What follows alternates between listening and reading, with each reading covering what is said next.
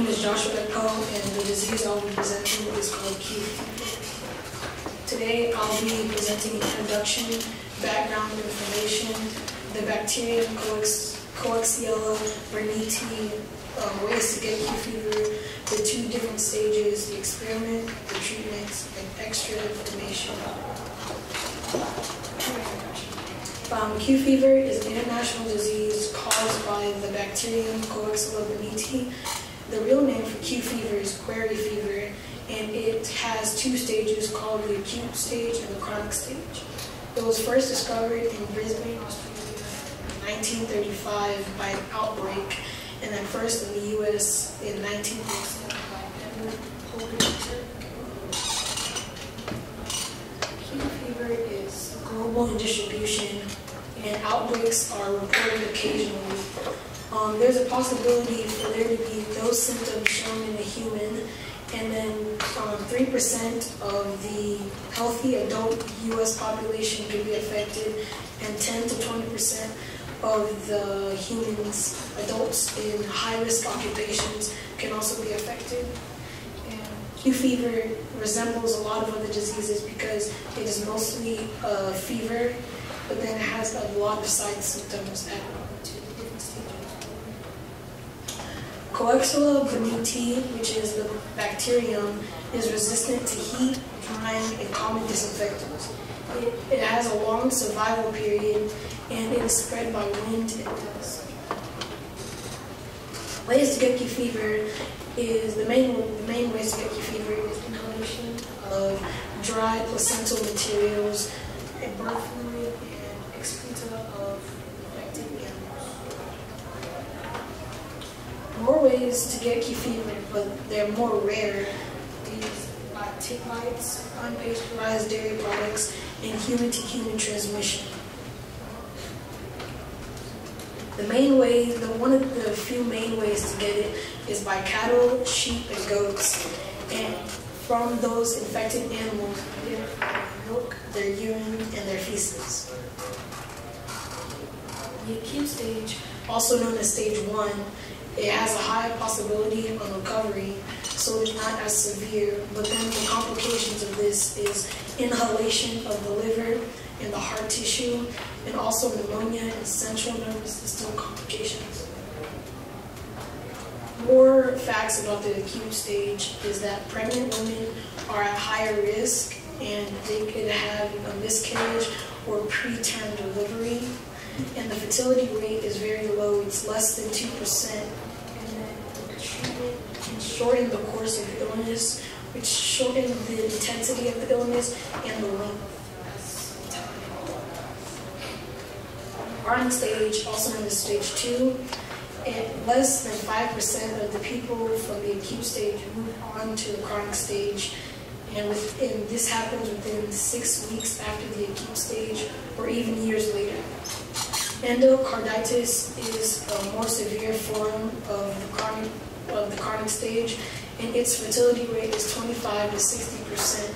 And it needs early diagnosis, which means that you have to catch it early before it spreads on through your body and makes the symptoms worse. There's a long-term antibiotic treatment, so you have to be taking the medicines for at least 18 months.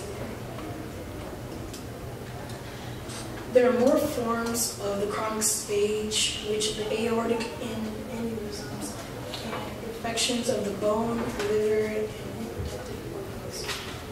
and people at the highest risk of the chronic stage are pregnant women, patients with pre-existing heart valve defects, and immunosupported people.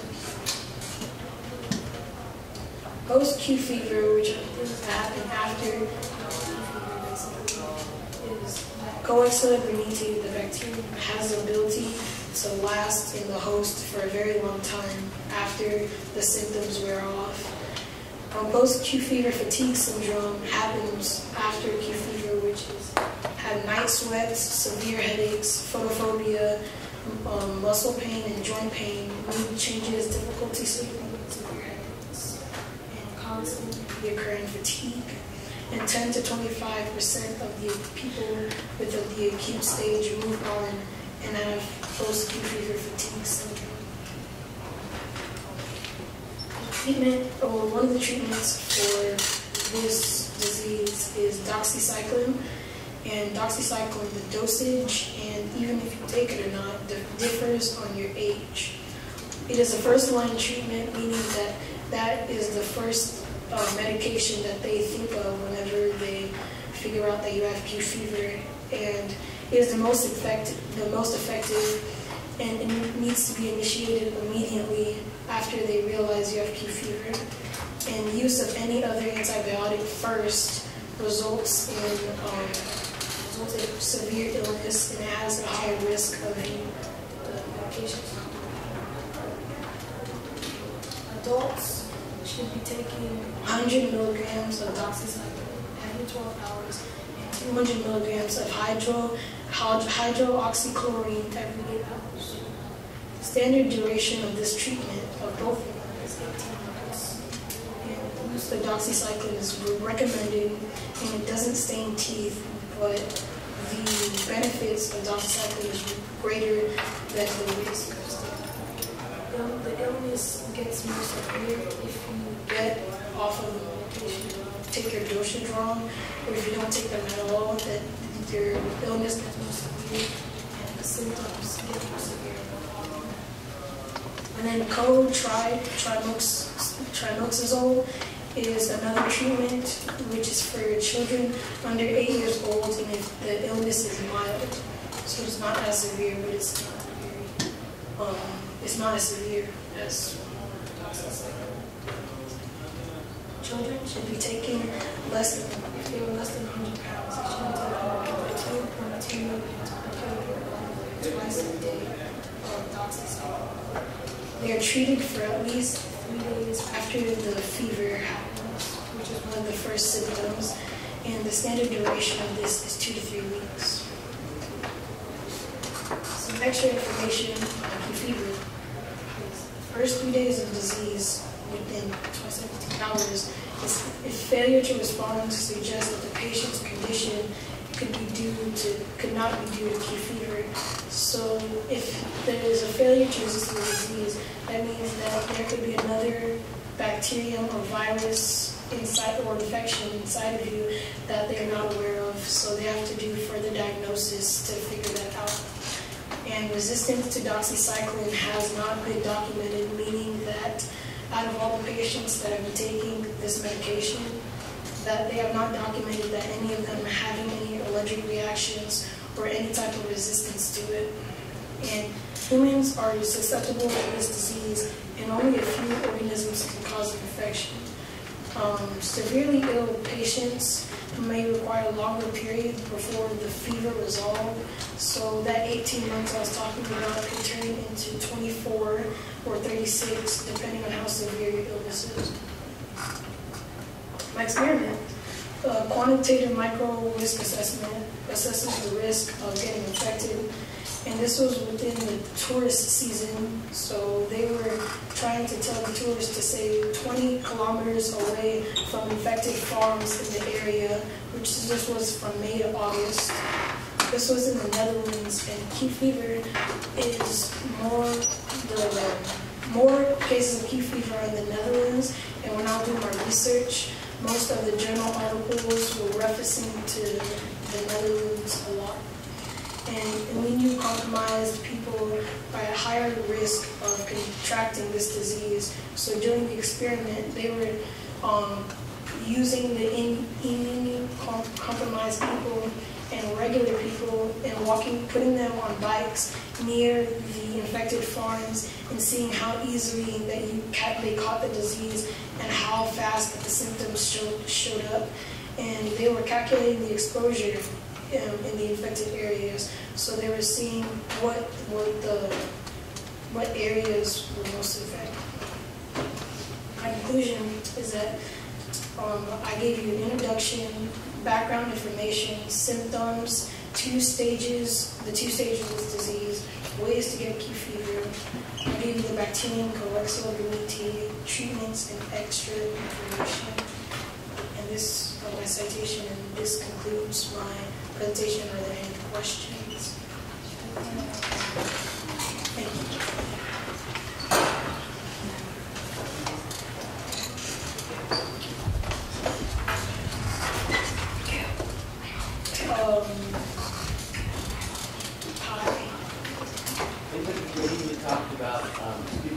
someone working on high-risk jobs. What are those high-risk jobs? They didn't really specify, but a few of them that I recognize were people working with kangaroos. I'm not very sure why, but I can get back to you on that to give you a longer list of jobs and stuff. Less than 5% of people move on to the second stage. What it's called. What happens to the other 95? Do they like lose the disease or they die? Well, like I said, that the bacterium proximity can stay inside of the host, but not all of the symptoms are like happening. So the other 95% portion of them like are cured from the medicines if they're taking them correctly, and then more of them are just, they have the bacterium still in them, but it's not getting any more severe or getting worse. Did I answer your question? Okay.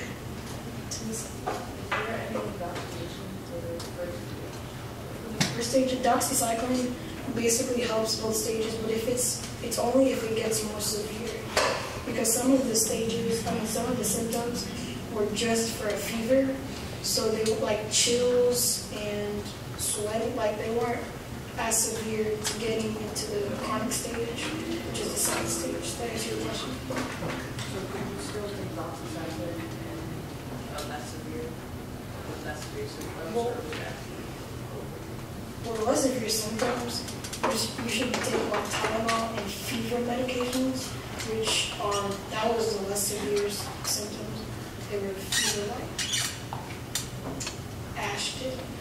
You said that one of those that it can be transmitted over human to human. Do you mean like it's sexually transmitted or like just like contagious, like if you're around them? Well, the human-to-human transmission, like I said, it was rare. That means that the fever, you can cough and sneeze. That's how it was transmitted, because the human-to-human transmission only happened during the fever stage.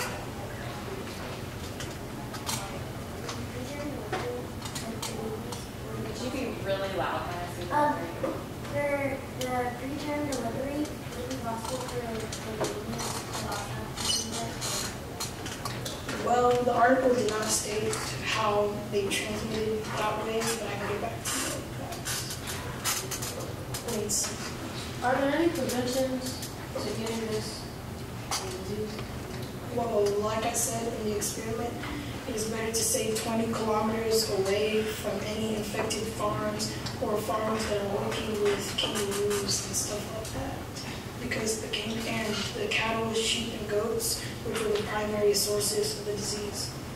So staying away from those animals and like making sure that the dairy products are pasteurized and things like that can prevent you getting this disease. GMs. What is an aneurysm? I can get back to you on that. I'm not pretty sure. But it was in the list of symptoms. You said that it's mainly transmitted through like animal feces from urine. Can you tell whether the animal is transmitted or not? There are no visible signs of like the milk or the urine if it's like changing color. No physical signs. You should just know that if it's like the milk, especially if it's unpasteurized, then that's like you're at very high risk of getting this disease.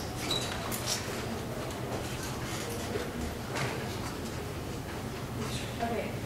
What exactly like characterizes the chronic stage? Is it going into remission, like after it's like is it when it comes back the disease, or what makes it different from the acute stage? Well, it's more severe and the symptoms are more deadly. But the thing is, there are more severe forms of the chronic stage that makes it more deadly than the acute stage, because less than 2% of the people actually die from the acute stage. But once you get into